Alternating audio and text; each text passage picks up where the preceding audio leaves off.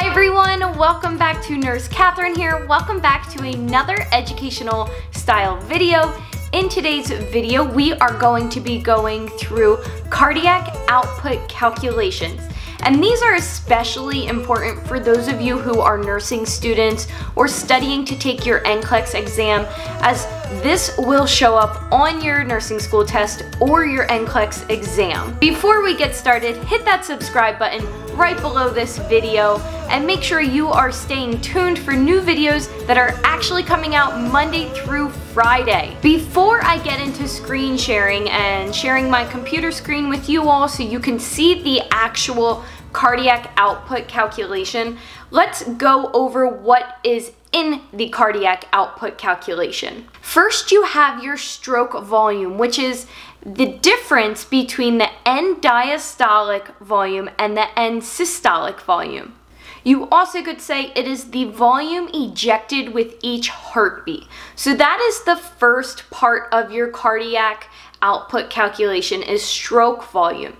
Then you have your heart rate. That is the second piece of your cardiac output calculation. Now, the heart rate you are going to determine by taking an apical pulse, radial pulse, or even by looking at your vital signs machine, whatever is appropriate at that time for your specific patient. I personally always like doing apical pulses. If you are unsure how to count an accurate heart rate, make sure to hit this video up here in this little link, and that will bring you to another video that will show you how to accurately take a heart rate. So let me share my screen now, and we will do this calculation together.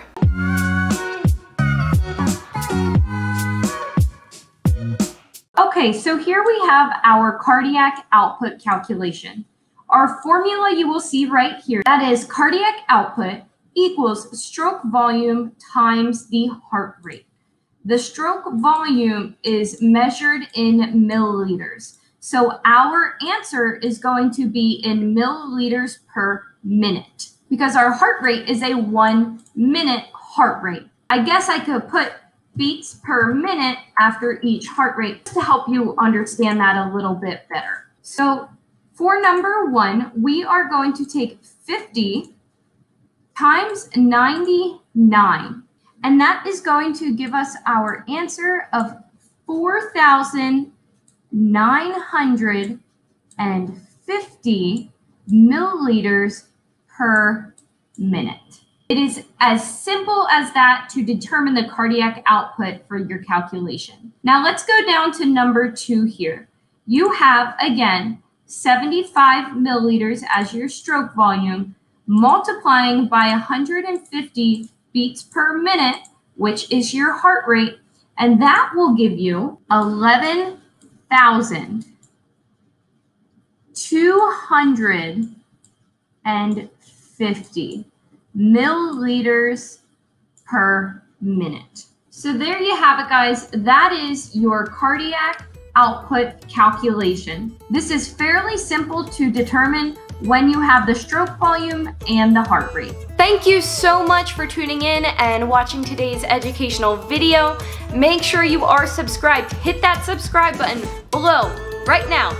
Hit it like right now, so you are notified of new videos that are currently coming out Monday through Friday. But other than that, that is it for today's video. Thank you for tuning in, and I will see you in tomorrow's video. And don't forget to check my Instagram, where I am doing a live NCLEX review tonight. That is every Monday on my Instagram at 4:30. I am doing live NCLEX review sessions for free. Yeah, for free. So go check that out too.